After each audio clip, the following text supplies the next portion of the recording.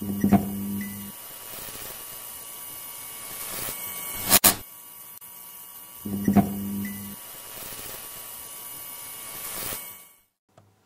is happening, everybody? Josh here from Spawn Fly Fish, and today we're talking gateway drugs. We are going to take a blue fox and we are going to put this baby on the vise. We see the vise as a very good opportunity to get people into the art of fly tying and into the sport of fly fishing. So bear with us today. If you're a fly angler and you like to throw a blue fox, this is a good video for you. If you've never fly fished, this is a great video for you to introduce you to what is possible on the vise. So we're going to get after it. We're going to up your spinner game. Alrighty, we have a brand new blue fox here in the pan that are fly tires. This might not be as applicable to you, but for those of you that tune in and tie jigs, we see these opportunities to get you on the vise as an awesome example of bringing you into the art of fly tying. We continue to reiterate that. This is an excellent opportunity. We see it time after time where somebody ties, say, a blue fox or a twitch and jig for coho, and then they find themselves eager to tie a trout fly and use on their new fly rod that they get here at Spawn Fly Fish. So we will continue to hone in on these, what we call gateway drugs, and we're going to get after it today. So we're going to open up this blue fox. There's a couple things we got to do here to get things going. It's not an exact order, but we do want to showcase this in an order that we like to do these in. So first things first, we're going to get this out. Be mindful, this is a mean treble hook. As you can see there, we're going to take this treble hook off of the body of this blue fox. So first things first, I like to hold it with my 3 fingers in here in a really firm grip. I've seen this happen before where somebody holds it loosely and they go to cut it and it lurches forward and sticks them in the hand. So be mindful of that. And then we're going to just cut here with the wire cutters.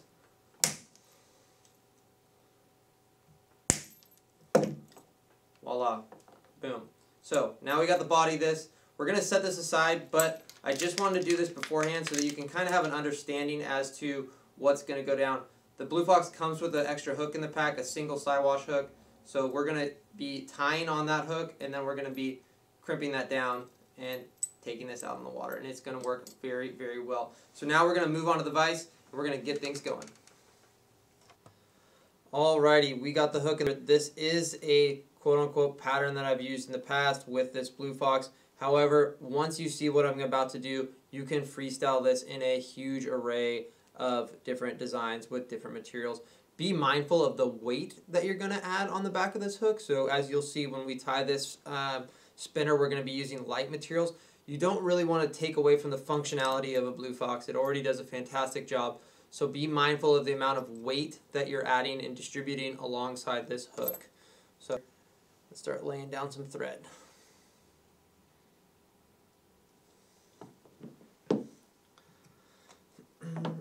First things first, we're going to take some crystal flash. We're just going to add a little bit of flash to this. We're going to differentiate it from other spinners that are being thrown off the jetty in the river or being trolled behind the boat. So this is not quite like a spinner that you would troll off the back of the boat, but you could theoretically use it as such. Alrighty, we're just going to tie that right on top. Get a little loop there. And fold it back over. Now I don't want this to stick out crazy far, so I am going to come in and trim it a little bit. Just nice little. And as many of you guys I'm sure have used or seen, this is essentially a rooster tail on steroids. Alright, next thing we're going to do here is we're going to take some schloppen. The good thing about schloppen is it gives some profile, gives some movement, but it isn't gonna be long enough to swing forward and foul in any way of the manner. So we're gonna take that feather here, and we are going to wrap that. Really like this. It's gonna add another level of dimension to this spinner. And by no means is any of this stuff brand new. Many people out there are doing this sort of thing. Many of them come in and see us. So whether you're tying a fly, tying an earring, tying a jig, tying a spinner, Pete and I want to be able to help you find success on the vise. So we're just going to wrap that baby up there. We're going to keep this feather going. Touching wraps. It kind of splays forward when you get it around that hook, but then we bring it back close on the pass around. We're going to use the entirety of this feather.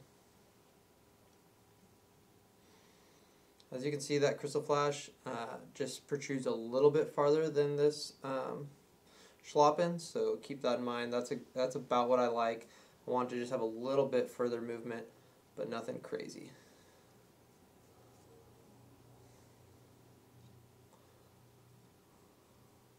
Sweet, that'll do it.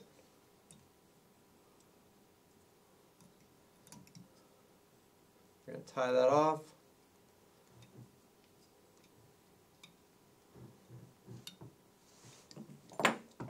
And snip. Cool. At this point, we're going to work it back over itself. Make sure those feathers stay in there really nice and secure. There's a couple that are over themselves. That's all good. This is going to really come to life. Alright, we are going to throw a little bit of eyes here on the back of this. I do like to do this. Gives it a little more of a shrimpy feel when it's swimming away from a fish here. It is going to restrict the movement on one side of the fibers, but that is a-okay. Gives it just a little more lifelike when that fish swims up next to it and decides, does this look like everybody else's, or is this something I want to eat? Alright, last element. Again, I said we're keeping this sparse. We're not going to add a lot of weight to it. That is imperative. So we're going to take some dyed pearl diamond braid, and we are going to finish this spinner by using that. So tie it on, wrap it down really secure. This is that final element here. We're going to go right behind the eyes and work it up to just behind this open eye of the hook. So touching wraps here.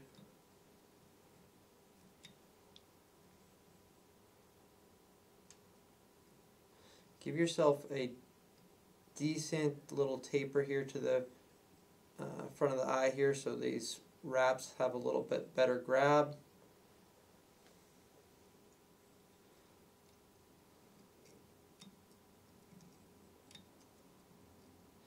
Don't want them to slide.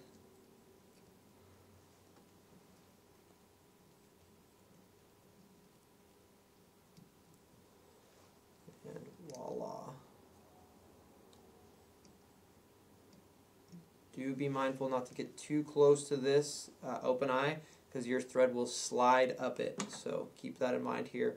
We definitely don't want to go, I'm dancing on the edge right there. We don't want to go any further. So we're going to tie all that down, working backwards, not forwards. And it's a little messy, but we can clean that up afterwards. We can go in there and burn some of that off. I'll turn it over just to make sure that I can get a good look for it here. And then I'll turn it back so you guys can see it well on your side. And I don't mind a little hot spot, a big old thread head there is not a problem at all. Alrighty, we are going to whip finish this. Again, make sure that you don't go up the hook too far. Stay in that zone that you've created.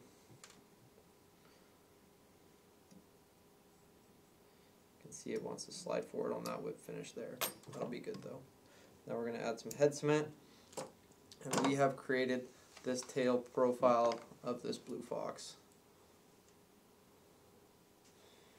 And we've got you on the vise, which is what this is all about.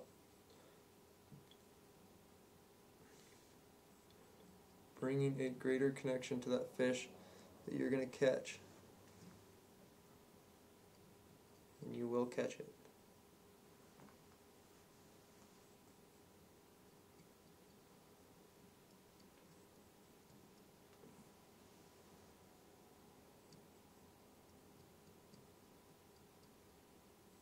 I am a firm believer that in understanding all fisheries you will be a better angler. So for those of you that are fly anglers and don't think this is applicable to you, understand that your ability to catch fish will, across all platforms and styles, will drastically increase your likelihood of success, even with a fly rod. Alright, so we're going to let that dry for 1 second, and then we're going to come back, we're going to add this last element, and you are going to see this baby in action.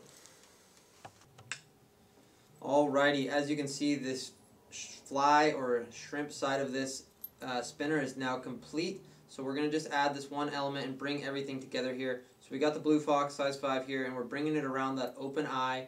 For those of you that have done this before, this might seem a little redundant, but for those of you that haven't, we're going to showcase it. So we got the open eye, we hooked it around here, and what we're going to do now is take a set of pliers, and we're going to just close that eye. Try and grab it into the grooves of your plier there. It's going to take a little bit of oomph. There we go, we're almost there. Make sure we get it in the grooves. It's not going to slip. You don't want it to slip. That's the biggest thing.